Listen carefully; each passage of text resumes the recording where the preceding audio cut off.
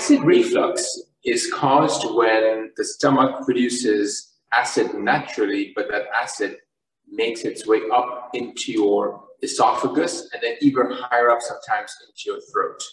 And that is thought to be due to either a problem with the valve at the top of the stomach, which normally stops the acid from going up into the throat, or also in some people, too much acid production from the stomach. So for most people, when they suffer from acid reflux, they might get a symptom of burning in the esophageal area, so behind the breastbone. They can sometimes also get a bit of pain in the upper part of the stomach area, and generally it's quite a burning kind of pain. Often worse, not surprisingly, when you lie flat, because obviously when you lie flat, the gravity is not there anymore to pull the acid back down. So often the symptoms tend to be worse at nighttime with burning. Sometimes it wakes you up from sleep, and sometimes people sometimes feel the acid in the back of their mouth, and sometimes they even have to cough because sometimes the acid and liquid can go into your lungs. So if you're coughing a lot at nighttime, it may be because of acid reflux. If somebody's suffering from acid reflux, the best way to prevent it is to basically eat small meals, eat the meals early, not to lie down straight after meals. And most people will find that there are particular food triggers that tend to promote reflux. Typically things that contain caffeine, obviously like tea, coffee, chocolate.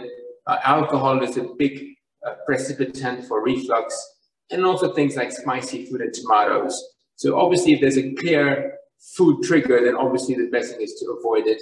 And of course, we know that acid reflux is worse when you put on weight, because the extra weight along the abdomen tends to increase the pressure and push the acid up. So obviously keeping your weight healthy is very important as well. So in order to treat acid reflux, the first thing, as we said, was to avoid the triggers and the precipitants, keeping your weight healthy. The second phase is to use medicines. And these can be sometimes over-the-counter medicines, which you can buy from any pharmacy, typically antacids to neutralize the acid in your stomach. The next step up from medication would be medication prescribed by physicians and surgeons. And these are typically very strong anti-acid tablets that completely block the production of acid from the stomach. Examples are what we call the proton pump inhibitors like Nexium, omeprazole, lansoprazole, so on and so forth. Other examples are also things like H2 blockers. So these are all available, but they need prescription. The next step up from medication is to consider a surgical treatment for acid reflux.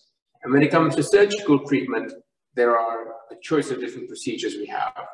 A common procedure which used to be performed and is still performed a lot is called the fundoplication procedure. And what this involves is taking the top part of the stomach and wrapping it around the esophagus, and that stops the acid from going up. A more modern technique is called the Lynx anti-reflux implant. And this is a very neat magnetic bracelet, which again, we use keyhole surgery to put inside and around the bottom of the esophagus. And this basically stops any acid from going into the throat, but allows food to come down.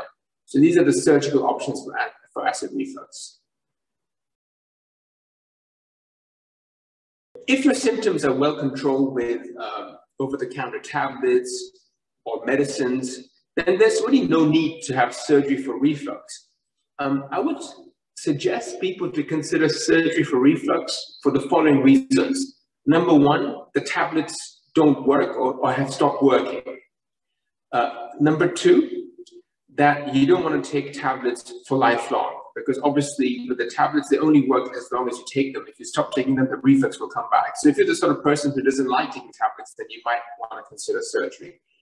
And number three, there are some people who have the classical heartburn features of reflux, but they also have other symptoms like difficulty in swallowing or pain on swallowing or chest pains and discomforts. And often for those kind of people, the tablets don't work so good. And for those, again, surgery might be a better option as well.